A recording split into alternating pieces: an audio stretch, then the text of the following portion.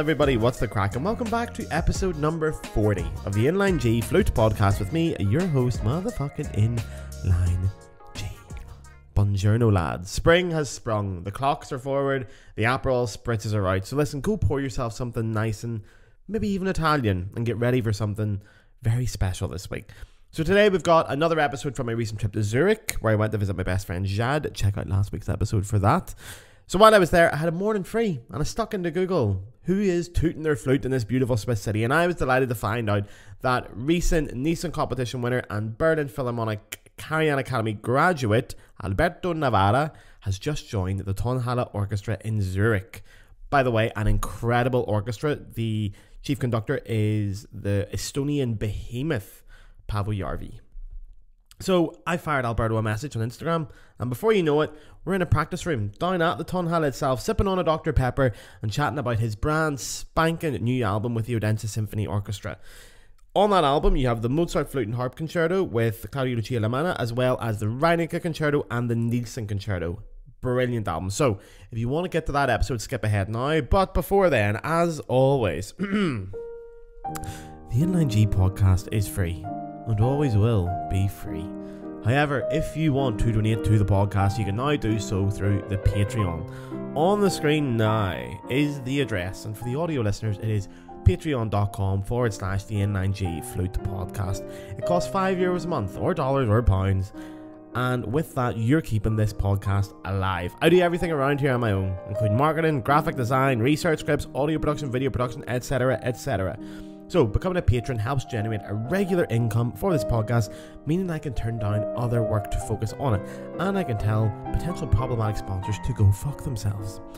And I also get to travel to go and meet the best flute players in the world and ask them who their favourite Spice Girl is. As a thank you, you'll get to put your questions to these guests before everyone else, and you'll get a wee bit earlier access to every single episode. So if you can afford it, sign up over there. You can unsubscribe at any time. Jumping in and out is no problems. If you can't afford it, it means a huge amount. It really helps. I cannot tell you how great it is. But if you can't afford it, that's grand. You can keep listening for it free. So please enjoy this week's Inline G podcast with Italian flutist, Tonhalle Principal Flute, 2022 Nielsen Competition winner, Karajan Academy graduate, and Juventus superfan, Alberto Navarra. Yeah, are you doing any rehearsals this week? Anything coming up? Anything fun? Yeah, I mean, I'm on break actually now. Yeah. I will start again on, Tuesday. I don't know when. Yeah. The release of podcast. I will start next week for Messa in B minor of Bach. Oh, the Bach B minor. Yeah, because we are before Easter. Easter, and, of course. Yeah. Of course, and. Oh, and there's that beautiful flute solo as well. Yeah. Is that the first time you'll be playing the flute solo? Exactly. Oh, nice. Are you excited? Yeah. I'm very excited. Are you nervous as well, or is it just excitement? No, I was a bit more nervous a couple of weeks ago because I played Prélude à l'après-midi d'enfant. Oh, really? For the first time as for well? the first time, and on probably the second week you work in Zurich, you see, and it's not the best. And I have to say, I was not with a good health because I had like flu and fever the day before. The day before your first prelude. Wow. Yeah. And with a lot of cough and coughing a lot. Yeah. That's the worst. Like feeling like you need to cough is the worst. Yeah. So I was quite nervous. No, at the end it went good. Yeah. How did the conductor do it? Does he do like who conducted? Who was the conductor for the concert? Pavo. Yeah. Okay.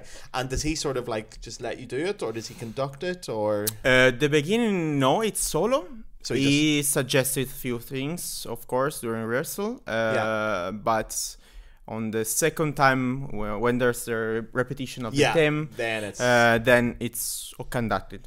Okay. Yeah. Cool. You need, because if not, you cannot listen very well the orchestra at that point, and it has to be stable. Oh, the first ever prelude. It must be so exciting as well. Yeah, super.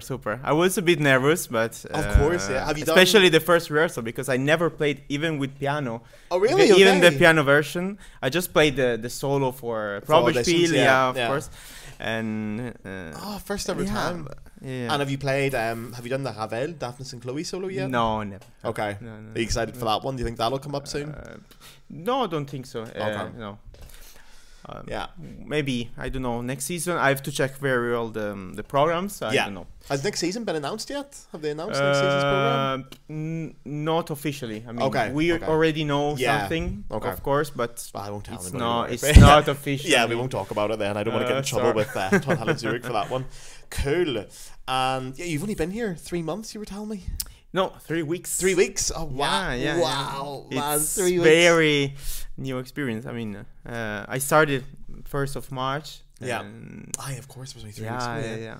And I mean, it's new experience. And I finished the academy in Berlin in February. Yeah. So and then straight over here. Then straight. No break. Yeah. I mean, I had 2-3 weeks of break, but I had to play concerts like chamber music solo. Yeah. Okay. And so I was busy also. What a 3 weeks as well, because in that time your albums came out as well. So you've had an album release and a new job to start in the same month. How's the album going? What's the reception like? I think good. I mean, there are a few playlists on Spotify, so especially Mozart, the Andantino. Yeah, that's going to be the top one, isn't it? It's such a famous one, Also Reinecke. I mean, it's good. I don't know. It's my very first album. It's my debut, so I really don't know. You don't know what to expect. And I was so busy also for the new job, and that's why I wasn't focused 100% on the release of the album. When did you record the album? I recorded last year in January. Oh wow! Yeah, okay, so it's been a long more time than 1 year. Yeah. Okay. Yeah. Okay, and have you got any reviews? Have you read any reviews yet? Not yet. Okay. It will be, I think. Okay. Well, if you want my review, I think it's excellent. I listened to it last weekend when it came out for the first time, and I listened to it today actually when I was walking around Zurich. It is very nice. It's a wonderful album. I think my favorite is the Mozart, because with the Mozart, I always find the Mozart Flute and Harp concerto, this is for the listeners, tempos are so important. I always think that some people play it just a little bit too fast sometimes, and it kills it for me. But with your tempos, I did really like them, especially the first and third movements. I thought they were just lovely. Thank you. Who picks the tempos? Did you pick them, or do you talk with your harp player, or do you talk with a conductor, or? With the harp player, we both decided the right tempo. Yeah. To not play too fast. Yeah.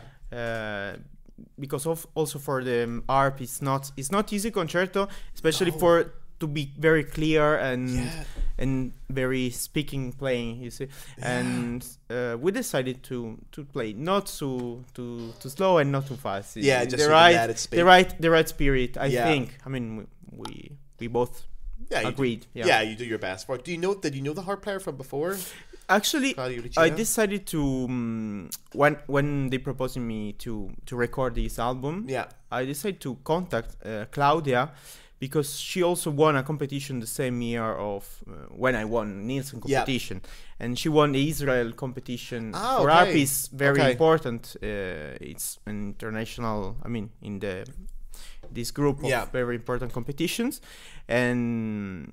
So I decide, why not? We are both Italian. She's an amazing harp player, and I decided to ask her if she wanted to play with me, and it was the right. I wanted to play Mozart Flute and Harp concerto. Is one of my favorite, and it's beautiful. And I already had the chance to play the other concertos. It was the only one that I didn't. You haven't played yet? Yeah, I haven't played yet. Okay. Yeah. Did you decide the repertoire for the album? I decided, Nielsen was kind of well, after winning Nielsen, not mandatory, but they suggest to also record Nielsen. Kind of have to, it's okay. I mean, I also like this concerto. It's a beautiful concerto. Played many times, and it was. And then why Reinecke?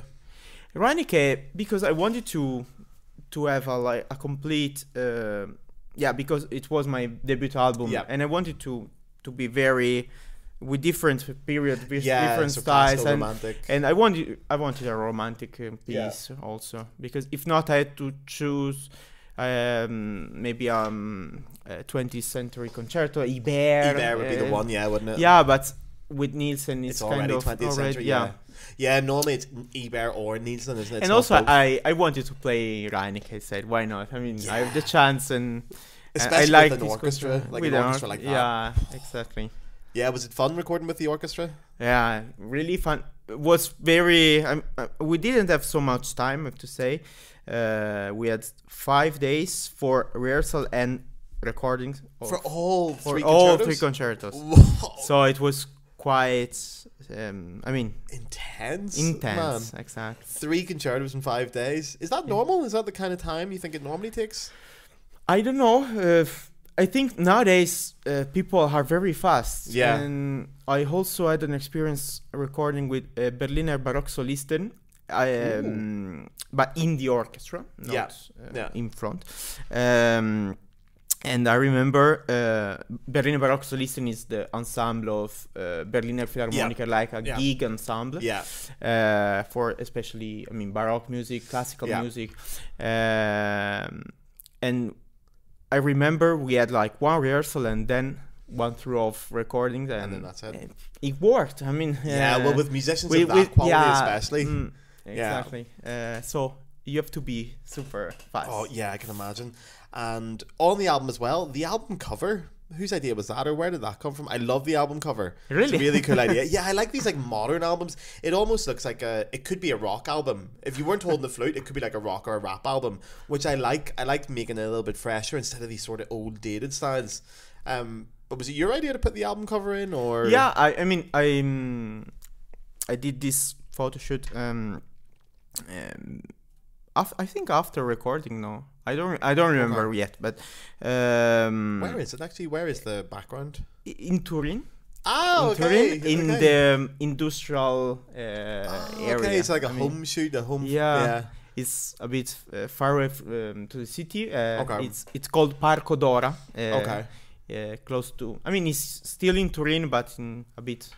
On the, not in the center. Yeah, the only thing I know about Turin is Juventus. That's all I know about Turin. So, is it anywhere near the stadium? No. Is it near? I don't think so. No, it's another area. That's a good idea though. Doing a photo shoot for your album in the stadium. Yeah. Maybe your next album you can do that. Maybe. Yeah, Juventus. Yeah, we can contact Juventus if they're listening. If anyone's listening for the podcast, you can go and do a shoot. Yeah. Nobody's done that yet. I don't think I've ever seen a flute player do a photo shoot in a football stadium yet. No, I don't think so. You can be the first. Maybe. You can be the first. Yeah, you do Juventus. I'll do one in Bayer Leverkusen, and then we'll be good. Yeah, it was a really cool. Yeah, so it was a photo shoot, and then did you just go, I love these photos, I want that to be my album cover, or does the record label say? I picked 3 photos of this photo shoot, and I sent to them, and they picked this one. Okay. I also agree, and that was it. I sent it, and it's nice because you see, another. I don't know. It's fresh. Then no, I think we have to be. I don't know. A bit different in terms of style. I agree. You mean as a classical musician? Yeah, as a classical musician, we have to be modern. There's some great album covers coming out now as well. Like, I don't know if you saw Julien Baudimont, his new album California Dreamin' had a beautiful cover.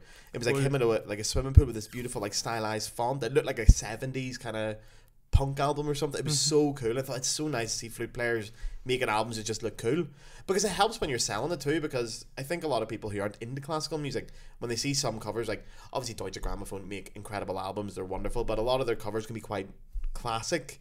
But if you see like your album, people will go, oh, that looks interesting. They wouldn't necessarily know it's a classical music album, and then they buy it and then they listen to it, and then great, we're all winning. Yeah, it's really cool. What else do I want to ask you about the album? There's so much I want to ask you about the album. Oh, the record label. They're a British record label, aren't they? Yeah. Orchid Classics. Orchid is British. How did that come about? How did you find them, or did they contact you, or?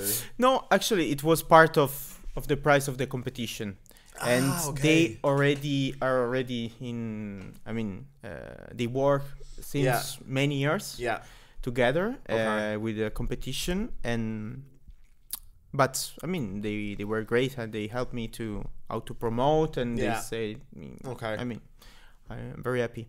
And basically, is promoting difficult?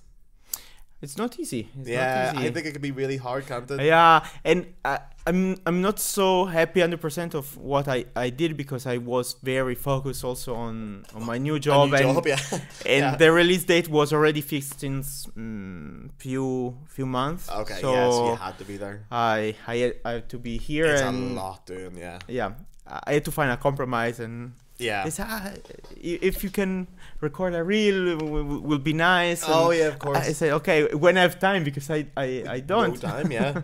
Well, you can tell them that you went on a podcast to talk about it now. You can say, oh yeah, I was on the Inline G podcast and promoted it. Exactly. They'll be very happy. And then you can tell them to sponsor the podcast and give me money. I'm joking. Oh yeah, that's really cool. Yeah, so the album, is it available physically as well, or is it only on streaming? Can we get CDs of it? No, it's also physically. Yeah. CDs, vinyls as well, or just CD? CDs. Cool. Okay. Yeah. Obviously, I listen to it on Spotify, so I recommend everyone goes and listens to it. Yeah, I mean, in Spotify, Apple Music, there are everywhere. Everywhere. Of course, the digital platforms. Yeah, we should say it's everywhere. Yeah, and where can people buy the CD? Is it for sale on your website, the CD? I had to work a bit on that. I put something on the website. But there are many stores online also. Okay, yeah, so you can find it somewhere. Yeah. Maybe you find it in your local music shop. Someone can go and find it. There we are. Ah, maybe. So yeah, you just started this, and you were telling me as well, you just finished the Berlin Philharmonic Academy. What, like a month ago, 2 months ago? Okay. 2 months. And how long were you there? 1.5 years, more or less. Yeah, okay. I started September 22. Cool. Okay. Actually, it was very nice. I mean, I supposed to start after September, but my colleague Anya, the other Flute Academy, Anya Malkov, had a problem with visa for the European tour, the festival tour, to go to London. Okay. The proms, you see the festival. Since Brexit, And she had a problem because she is from Serbia, and it was a different moment. For visas, And at the end, they called me for substitutions. Okay. And they called me like 3 days just before the first rehearsal, and I wasn't prepared at all, because it was end of August. And I said, oh, okay. I wanted to, to party a little bit more, holidays and go. You say, no, I have to go. And it was amazing. It was incredible memory. We played Mahler 7th Symphony. So great program. Yeah. There's a lot of flutes in that. Is there 4 or 5 flutes? 5, yeah. 5 flutes. Oh. I played third flute, which doesn't have anything, complicated. But still, you get the. But still, in Berlin, feel it's amazing. And I remember the very first rehearsal. It was with a crazy energy, and you could see the stand vibrating for the energy, for every string player play in a very intense. Yeah, I love that. Who's playing principal? Emmanuel Pahud. Yeah. Like, even just for the experience of sitting beside Emmanuel Pahud, it must be really cool. Yeah, it's pretty. Just be like, man, there he is. There he is. Yeah. What's he like as a guy? Is he cool? Yeah, everyone's very cool. He's amazing. Yeah, man, I'm doing my absolute best to get him on this podcast. I really want to get him on. You should. This is going to be. I think this is going to be episode number 40, and in my head, I'm thinking either episode 50 or episode 52 for 1 year. I want to get Emmanuel Pahud. I'm building up to him though. I'm trying to find other people as well, and then they all tell him, "Oh, I went on this podcast," and maybe he'll maybe. You should go to Berlin, maybe when he's I would playing. I would walk to Berlin if I could get Emmanuel Pahud on the podcast, man. He's like the number one guest I want on the podcast, or maybe James Galway as well. Those are the two. Maybe James Galway he's not far from here, actually. Have you ever met him? Yeah, twice. When we played with Berlin in Lucerne Festival, and we usually with the flute section. We went to have a dinner with him and Ginny. I saw that because it was on Instagram, I think, with the flute section going out for dinner with Jimmy. Yeah, it was very cool. And you met him twice then? You met twice, him somewhere else? because we played two times. I mean, the first year with the Mahler 7th tour, because his festival tour is usually Salzburg, Lucerne, Salzburg festivals, Lucerne, and then London, and the next year we played in Salzburg, Lucerne, and Paris and Luxembourg. Oh, nice. It was a year and a half playing with the Berlin Philharmonic. And any highlights? Any particular moments? I'm sure it's all a highlight. I mean, the very first rehearsal, it was already an highlight because I wasn't prepared to this kind of energy and this. I also didn't have so much experience in the orchestra, to say. Okay. So I played a few times in Italy, also with good orchestras, but it's not the same. No, the same style, the same. Yeah. And I never played like a huge program like this with Mahler. Yeah. But it was amazing. I remember also when we played Mahler that the second flute was already playing very, very loud and very with such energy, and it says, "Wow!" That's as a second flute. That's the second flute, it's a second flute, Jelka. I mean, amazing. And I always thought that in Italy, as a second flute, you should play less, but it's not the same. I changed completely mentality. Yeah. What else did you learn from playing in the Berlin Philharmonic Academy? To be very quick and fast, very reactive to the conductor, to the musician, what's happening. You have to be very with ears to the orchestra, to the other musicians, to catch what they propose, and to be very flexible. So are they always sort of like changing their ideas and proposing new things? It's chamber music, but that's what everyone says. In the big way. Everyone says that the Berlin Philharmonic are like a chamber group, but there's just like 100 of them. But it still feels like chamber music. And also play with, always with the right intensity or the right spirit. Yeah. Did you feel like you had to adapt your sound or anything to fit the Berlin Philharmonic, or?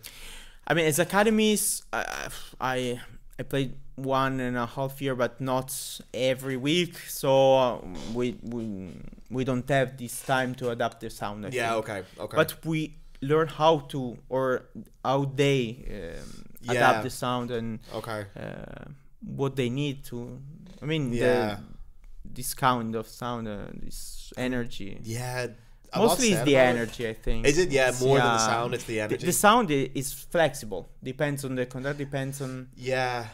But what I loved of Berlin Philharmonic that they very risk like the dynamics. Yeah, they go right to the edge. Huge range of colors. I saw them once doing Beethoven 3, the Eroica, in Paris when I lived there. And it was one of the few times where I just had to cry in a concert, because there's like that beautiful bit in the last movement where it goes very quiet and you've got the little woodwind like choral bit, and just they got so quiet and so delicate after this huge sound. The dynamics were obscene, they were enormous, and you were like, how the fuck do you do that? How does an orchestra do that? It's so like, I don't think you appreciate how good the Berlin Phil are until you see them live, until you really hear them and you're in the room and you're like, these guys are wild. They're so good. Who was conducting? Who was Petrenko, but I also played with many other good conductors. Go on, tell us. Give us some names. For instance, Tugan Sukiev. I also played with Pavo. Did you go to the Berlin as well? Pavo, okay, cool. Thielemann. Amazing also. I don't remember Italians. No, I never had the chance to play with Daniele Gatti, for instance, or Riccardo Muti, or no, like that? never. No. Would you like that? Yeah. Super. Is there any conductor you think, I'd love? Yeah, maybe with opera would be nice. Oh yeah, if I played once. It's very Italian. Yeah. Have you played opera? Have you done opera before? Not yet. Okay. No, because I was already in the symphonic. Now here in Zurich, I'm in the symphonic orchestra. Yeah, you guys don't do I opera played. here, I played Bühnenmusik, stage music in Baden-Baden. Okay. So with the Berliner Philharmonic last year, but I played like 9 bars. But still, it's still 9 bars with the Berlin Philharmonic, man. I think most people would kill for that opportunity. Oh, that is cool. Man, the experience of playing in the Berlin Philharmonic just must be... I put them so high above everyone else in my head. I still think they are the orchestra for me. I've seen every orchestra in the world, like all the major orchestras, in the Berlin Phil are still just... Yeah, they... And Pahud especially, man. And Dufour as well, like Mathieu Dufour was he there still? When no, Sébastien Jacot. Oh, it's Sebastian, yeah, okay. Who's also incredible. Yeah, he's also amazing. So you got to play with both of them then? Yeah, I played 50-50. What's the difference between playing with them, for example? I mean, they are both great. Yeah. And they are a bit different also in characteristics. Yeah. But it was super in both cases. I mean, they are very musical side. Yeah, I think they're both that kind of player where their biggest strength is how they adapt to every type of music they're doing. Like, yeah, they can play anything. Like it's with Emmanuel Pahud, for example. Like when you listen to James Galway, no matter what he plays, you go, "That's James Galway." We know that's James Galway. With Pahud, sometimes I'm like, "Is that Pahud?" Because he changes his style so much to fit the music. He's a real proper chameleon. You never really know because he's so different. And I feel like Sebastian Jacot is very, very similar. Like you could do anything, and they do it so well. Do you feel like you brought a bit of their playing in? Did you inherit anything from them, or? Well, we had the chance to have lesson with them, so I hope to got something from. What do you think you learned, or what do you think you got from it? I think many the approach to the music with the flute. Yeah. And also I think how to lead the music. Yeah, okay. And not to be not reacting. Yeah, to okay. the music. To take control of it and the. Yeah. Yeah, okay. To create. I mean, lead. Yeah. Maybe you know what I mean. I do know exactly what you mean. Yeah. It's not easy because I was always very talented in musical things, and but I always maybe was reacting to the music and not the opposite.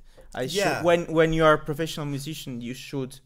Because you're in charge. You're the one that's getting paid to do it. Exactly. People are coming to see and know very well how to do. I mean, I'm still in process, so yeah, of course. Everyone, I think, everyone's in the process for the rest of their lives. And then before that, so you studied with Andrea Oliva. Before that, was it Jacques Zoon? Before Jacques Zoon in Madrid, and before Madrid, Andrea Oliva, Andrea Manco. Okay, then we'll start with Jacques Zoon because I am such a fan of Jacques Zoon. I love Jacques Zoon, man. He's great. What was it like studying with him? Yeah, it was super. Very inspiring. First of all, when I decided to study with Jacques, I took this decision because of musical idea. No, Jacques is amazing for. If you listen to the Lucerne Festival Orchestra in Abbado era, the solo of Jacques were stunning, you know, and the intensity of his playing it still. I mean, but for me, it was so inspiring. And is he like that in lessons as well? Is he very high energy? His lesson, like kind of he focused very well on the music things, of course.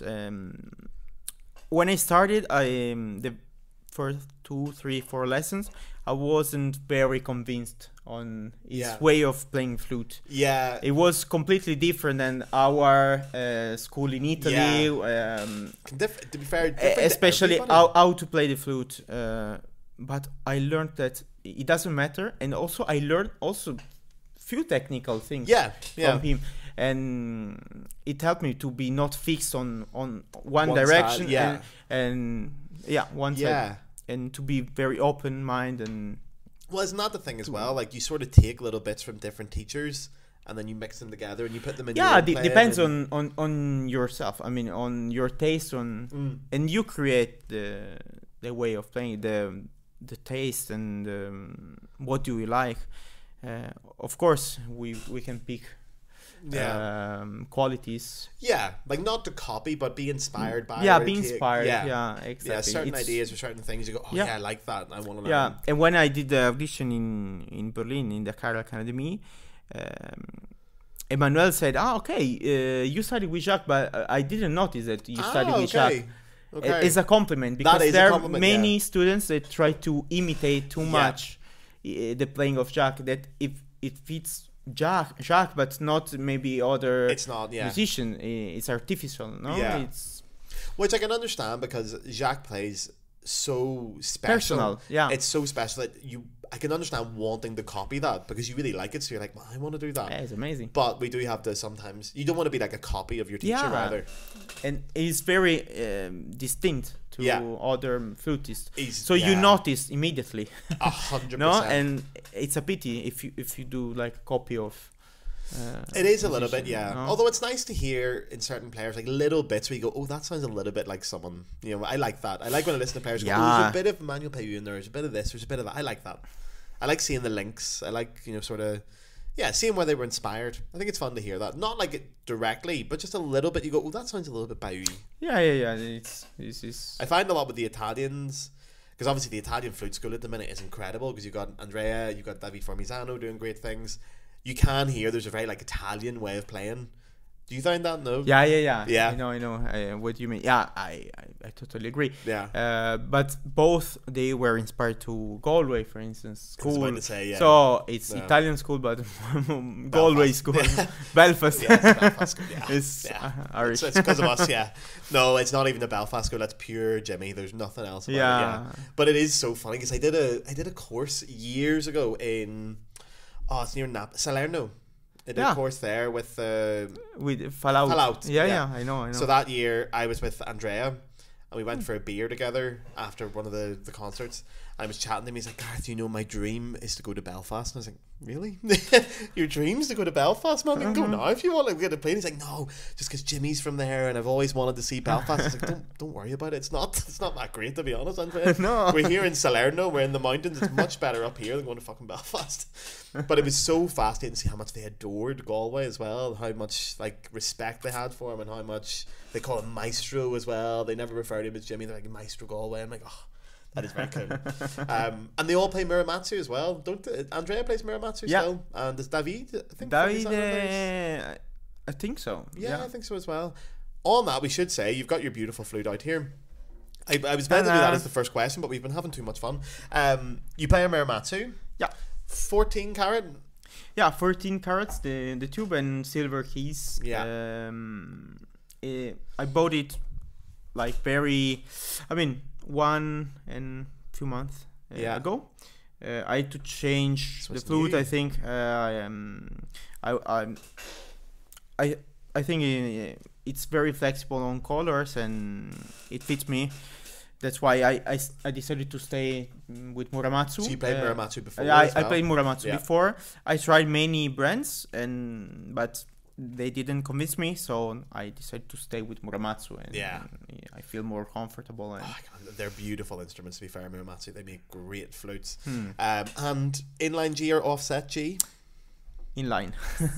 Man, that's another one. I'm trying to get as many people as I can to go for inline. And I mean, I started directly with inline. Yeah, that's it. Yeah, I just haven't. Yeah, but depends on you or on your end. Maybe is if you have like smaller hands.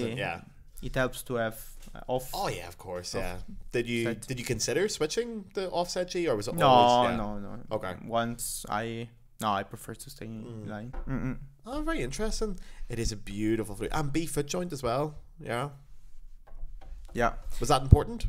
In Europe we play. I think most of the flutists play with B foot. Yeah, I got a C foot joint. I like the feeling of a C foot joint. But C foot joint, for instance, the principal flute of Tonhalle also. My colleague Sabine. Yeah, incredible player. Yeah. Oh my god, amazing. Like, she plays C foot. Okay.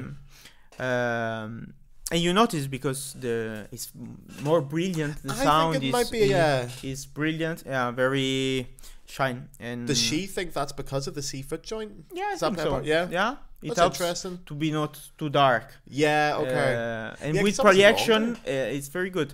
Maybe it doesn't help if you want to have like a big rounded sound. Yeah. But for projection and for be very brilliant, it helps. And it's very nice. Yeah. I suppose the amount of times I've done a concert where I need a B-foot joint, it's quite rare, and when I do, I just borrow one of someone and put it on the end of my flute for like one concert. I mean, depends on your taste and your. I actually prefer the B-foot because it helps with the sound. I mean, more. Yeah, I understand that. Yeah. And then, sorry, just go back to that then. So Jacques Zoon, before that, Andrea Oliva. What was that like studying with Andrea? With Andrea, Andrea, also Oliva, Andrea Manco, Maurizio Valentini. I studied in the same period with all these masters. Yeah, they are, yeah. And in this period, I learned how to play the flute technically. I need it because I was,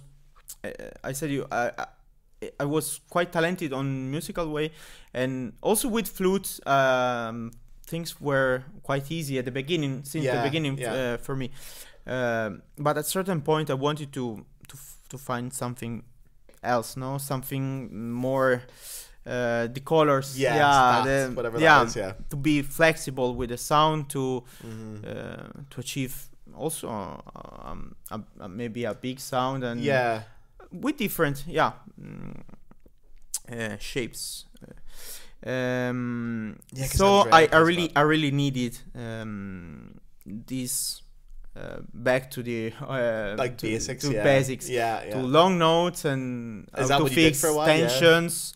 Because I had few tension of maybe the shoulder or of the lips sometimes. So I had to back again to long notes and relaxing. And what age were you when this all happened? Like, sorry, what age are you roughly? It's like 15, I was quite late, at 20. Okay. Wow, okay. So before then, were you self-taught or did you have some teachers? No, I had teachers, but they weren't focused on this technical thing because it works somehow for my age. I already played good. So maybe they didn't want to disturb, or maybe they said few things, but they don't want to get in the way. It's not easy, I think. And at a certain point, I wanted to do it, but it took me a while from the age of 19, 20 to 21, 22. I was straight on just technique and just back to this. Was that what it really was? Like when you started with, did you study with Andrea Manco and Andrea Oliva at the same time?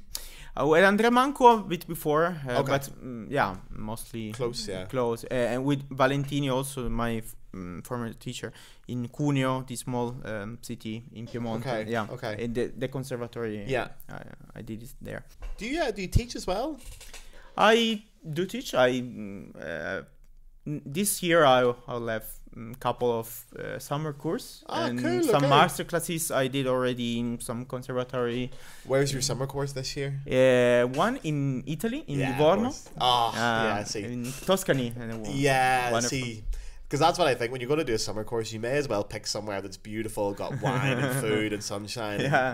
And it's a good festival where students can also play concerts. With professors. It's very nice. So like duets and stuff like that, or? But no, also with other professor of other musician of the other instruments.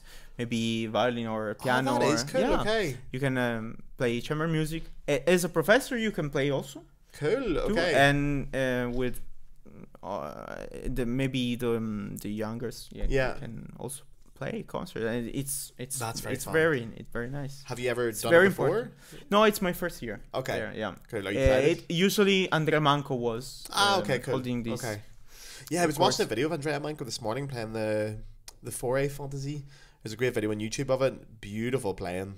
Really nice. Amazing musician. And the other course is in Cluj-Napoca in Romania. In Romania? Oh, cool. Okay. Yeah, that's beautiful as well, isn't it? It's a nice city.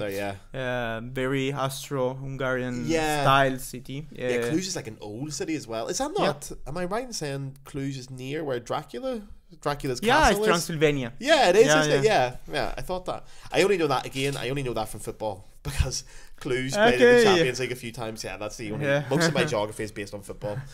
And also, I was worryingly old when I realised that Dracula wasn't real. And also, Dracula was written by an Irish guy. Bram Stoker wrote Dracula. He's from Dublin. So Dracula's Irish. Everything's Irish in this podcast. I always get away back to Ireland. Oh, that'll be fun. Yeah, teaching a nice summer course. And you have private students at the minute as well? Not regular. No, I don't have time now. Yeah. No, Would you like to teach more? Maybe in the future. Now, with some master classes, some courses, it's enough. And it's well, considering how busy you are at the minute, I can totally understand that. And yeah, because obviously you played Nielsen in the Nielsen competition that year. When was that? Was that last 2022 when you won Nielsen? Yeah, 2022. Yeah. Wow, it feels more recent than that, doesn't it? Yeah, I mean, time flies. So nearly 2 years. Wow. Yeah. Doesn't feel like it at all. No. What do you think you learned from that whole experience? That must have been crazy. Wow, I was completely unprepared to win this competition. I had a moment where I really thought to renounce before the semi-final because I was very stressed about the memory, the playing by heart, Jolivet especially. The Jolivet concerto. The semi-final was Jolivet first movement and Carl Philipp Emanuel Bach D minor concerto second and third movement. Yeah. And before the rehearsal with the orchestra, I was okay. I cannot play. I mean, I missed notes in my head. I was. You know, I also I prepared this competition myself and. Oh really? Okay. Yeah. After Jacques, I didn't have lesson with anyone. Wow. I mean, I restarted to have lesson in Karajan Academy. Yeah. But it was after Nielsen competition. So you prepared entirely on your own for Nielsen? Yeah. Wow. Also, other competition, they auditioning in Berlin. Yeah. Yeah. And it was quite... Yeah. And I didn't have the chance to play even Nielsen and other pieces with the piano. Oh really? Okay. No, so it was my straight with the orchestra. Man, that is brave. Okay, I can understand why you're stressed out then. That is very stressful. Yeah. And just for my own curiosity, when you win a big competition like that, like what did you do that night? What did you do afterwards for the competition? You go and celebrate, or are you just like, I need to go to bed? We celebrate. I celebrate with other colleagues, but I was very tired. Yeah, you'd be knackered, wouldn't you? Yeah, but because the result was the day after the final. The last time you played, yeah. So it was even more stressful because you play the final round and then you still have the all day waiting for the result and crazy. But I think sometimes in those competitions you just want to go out and enjoy the performance, and then when you've played well, you go, right, I'm happy with how I played.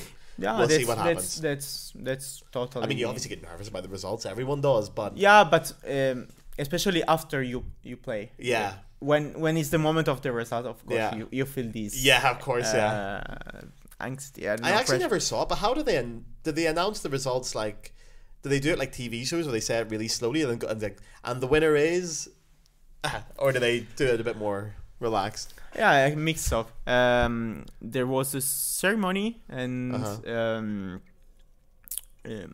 with the orchestra, because it was also a concert celebration.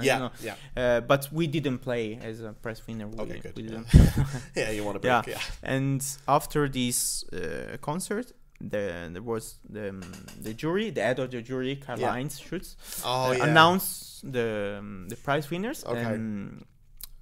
And then he started to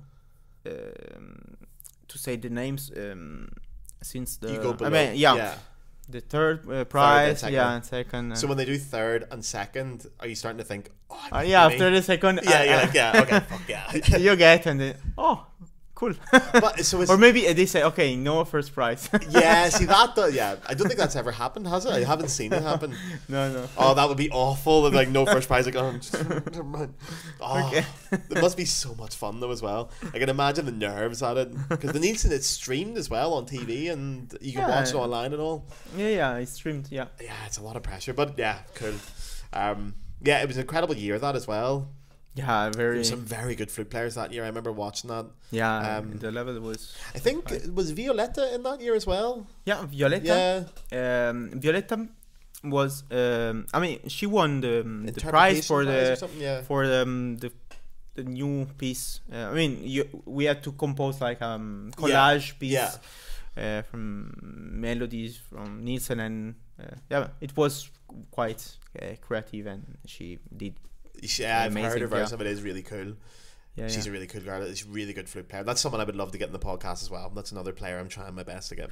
When you do these competitions, do you see the same people everywhere? Do you sort of meet the same people, and do you get to know each other? Basically 70-80% you already know. The auditions and competitions. You're just all doing it together. We already knew each other, and so basically it's very strange, rare when you don't see people that you don't know in an audition. So why? Why I don't know anyone, or why I just know I don't know, 50%. Yeah, that's weird. Yeah, and you become friends with the people then just by going. No, to these? We are friends. I mean, and then it's also a nice experience to meet new friends. Yeah, it is. Nielsen Competition was very well organized, because every night we had dinner together. We had beer together there in a pub in Odense, in this city, and so we had the chance to meet the flutes constants, also the clarinet and violin. Cool. But of course with flute, we already know each other. Yeah. Okay, before you go, that we've been talking for quite a while. Before you go, I do have some fun questions for you. They're kind of like quick fire, but don't stress. Okay, you don't have to answer quickly. It's just we do them. Don't panic. So don't worry. People get very stressed out about this. I can edit it as well. Yeah, because I say fun questions. So like, do I have to answer quickly? No, it's fine. It's fine. It's my podcast. Don't worry. Do you have a favorite flute concerto? No. No, you couldn't pick one. No, it's very hard, isn't it? To pick one. No, I don't. Do you have one at this particular moment? Maybe you prefer. No, not really. No. I mean, every piece is different. So there are maybe concertos that I don't like. Yeah. Okay. But I also. You can tell us them. And as a flute player, we don't have so many good concertos. I mean, especially. We have good Baroque pieces and good 20th century pieces. But everything in between. But there's not a lot. Not so much. I suppose you've just released an album with 3 concertos as well, so I can't really ask you that question. You have to say all 3, so you get away with that one. Okay, Otherwise, your record label will be emailing me. Okay, do you remember the first flute album that you ever got? You either listened to or bought or asked your parents or someone to buy for you? It's a good question. I don't know. I think it was. I learned also to play flute with YouTube. I mean, I watched many YouTube videos. Really? It was 2008, so YouTube was quite new. Yeah. But it was already there was something. Do you remember who you were watching? James Galway videos, Emmanuel Pahud videos, mostly. Cool. So I don't have any. I mean, not one specific. I wasn't grow up with album and the YouTube answer probably with flute. I don't know. Emmanuel Pahud Mozart concertos. I'm not sure. But that's a great one anyway. If you did, with was that your that's the one I'm thinking of. Yeah. Was that the kind of people you were like? Was that your favorite flute players when you were growing up to listen to? People like Pahud and Galway. Of course, they are the masters. Yeah. So, but I mean, Emmanuel, of course, I studied with him, but Sebastian, every player, Andrea, Jacques, I don't know, many good ones, and I try to not listen any more flutes. You see? Yeah, I know. Me too. To be fair, to be to find my own personality and not to be influenced. Yeah, you don't want to be influenced too much. Yeah, I get that. It's very difficult nowadays with all these information. With all the and the media, and we have so much access to it all. It can sometimes be a bit too much because there's a lot of very good flute players out there, and it can be a bit overwhelming. Yeah. Okay, good answer as well. Yeah, very political. Do you remember the first album you bought in general? So not even classical music, or what it might have been? What kind of music you were listening to when you were younger? When I was young, middle age school in Italy was 12, 13. Yeah. I was very on rock. Yeah, I was just about to say, if I had to guess, I would have guessed you like indie rock. Yeah, I mean, I remember. I mean, of course, Led Zeppelin or. Oh wow! Like good rock. Okay. Yeah, very old style. Also, System of a Down. I was quite strong. I'm very surprised that you were a System of a Down fan, man. Yeah, that's a big one.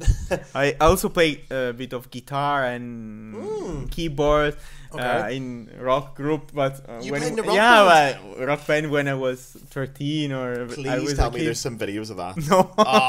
I'm gonna tell everyone to go looking for them. Everyone check the internet. Fortunately, the smartphones were not so popular at the time, so no recordings. That's probably best. Yeah, that's probably good. Oh, you played in a rock band. It's System of a Down. That was not what I was expecting there. Really good answer. Yeah, I love that question. Also, jazz music I also played jazz music. Oh, really? Okay. In high school, I had jazz music band. Yeah, I mean, of course, very amateur and not professional. Still, Okay, but it was nice playing Herbie Hancock or cool, yeah. And jazz flute as well is great if you ever get the chance to like listen to jazz flute or play jazz flute. Some jazz musicians are most jazz musicians are incredible. I think as classical musicians we have a lot to learn from them because they're so musical. So intelligent, like the way they work through harmonies. The harmony, it's crazy. It's crazy. It's a lot of fun. Okay, if you could switch instruments but still be as good as you are, what would you switch instruments to? You have to pick one. You can't say the flute. That's cheating. But the flute is an instrument, so I'm happy with flute. But I don't know. Maybe singer. Yeah. Okay. Singer or. Piano, I love piano, cello, violin. Being Italian as well, singing is it's nice repertoire. It is, and it's very Italian to be able to sing as well. Yeah, that's a good one. Okay, singing. But also the flute is close to. Yeah, it is very close to singing. Yeah. I find that with the Italian players as well. I feel like they play like opera stars sometimes. Andrea Oliva always looks like an opera star to me. I can see him on stage. He wanted to be a singer. Oh really? Okay. Yeah. I think he could sing good still. I reckon he could still be a good singer. Yeah, and he's very on Pavarotti style. Yeah, 100%. Yeah, I could see that entirely with it. Yeah, because he's got a very nice voice when he speaks as well. Yeah. And David Formizano could definitely be a singer. He has a proper like deep voice. He has one of those like he could be a good singer. But James Galway, no. Irish people, we're not born to sing. We don't sing. No, that's Italians. We leave you guys to that. If you had to do a career outside of music, so nothing to do with music at all, what would you do? It's a good one. It's a hard one, isn't it? Yeah. Hard. I don't know. Of course, I depends on many careers. You have to build since when you are young. Musicians. Yeah. Or athlete. I love sport, so I love Olympic Games and athletic. Yeah. So you would do sport, you think? A dream, maybe do the Olympic Games. Would you rather do the Olympic Games or play for Juventus? No, I think Olympic Games. Really? Okay. Olympic Games are They are incredible. Yeah, maybe a final. Yeah. Okay. Yeah. At the minute, you probably play for Juventus now. Actually, to be honest, considering how bad they're playing, you might be able to play for them. Maybe. Okay. 2 questions left. If you could have a drink with any musician, alive or dead, who would you have a drink with? And also, I should say, language doesn't matter, so you can speak the same language. Wow. It's a really hard one. This is really hard. I have to pick one. Yeah, you do, unfortunately. I went with Beethoven. Mozart, yeah. He'd be fun. Yeah. Yeah, you could have a drink with Mozart, yeah. Mozart. I read last night that Mozart during rehearsals used to act like a cat in rehearsals when he got bored. He used to start like meowing and rolling over tables and stuff. I thought, yeah, that sounds fun. A drink with that. Mozart. Yeah. It's very interesting. And he'd be fun. Yeah. He would be fun. And the last question then, what is your favourite drink? It can be alcoholic or non-alcoholic. What would you have with Mozart? If you and Mozart went to the pub together, what are you ordering? The pub is beer. Yeah? Yeah. What kind of beer? Italian beer? Like Peroni or something? Or like a good Irish beer? Depends on the season. I also like Belgian beers, but more in the winter season. Yeah, because they're heavy. But also lager beer for some. I love wine. Yeah. So I come from a very good wine region. Is it red wine in your region or both? Okay. But red wine is pretty good. Yeah. Okay. The Barolo is quite famous. Oh, is Barolo from? Yeah, okay. It's 30 minutes by car. Okay. I know Barolo very well. Yeah. Barolo is so. It's an incredible one. Depends on the moment. Okay. Everyone, you need right food. No. True. Yeah. For a fish, you need a white wine or different. You're entirely correct. I'm just thinking that's very Italian of you to have that answer. Yeah. Great. Okay. Well then, yeah. We'll get back. Do you have a favorite cocktail? No. Do you drink cocktails? Negroni. This is the most Italian thing I've ever had. Negroni, of course. Perfect. Beautiful answer. Right. Well, how long are we in? There we are. We're just 20 seconds off 1 hour. Perfect timing. Before we go, then I'll tell everybody. Go get your album, go listen to it, go check it out. It's got 3 concertos in a row. It starts with the Mozart Flute and Harp, played beautifully with yourself and Claudio Chia, and then the Reinecke, and then it ends with Nielsen. Is correct? Yeah, that's the order. Exactly. Great. So with the Odense Symphony Orchestra, absolutely superb album. It's available since a week now. Go check it out. Is there anything you want to plug or tell people to check out? Or are you all good? Go to listen and that's all. There you are. And then let us know how it went. Well, thank you very much, mate, for coming on. This has been a lot of fun. And yeah, cheerio, guys. We'll see you soon.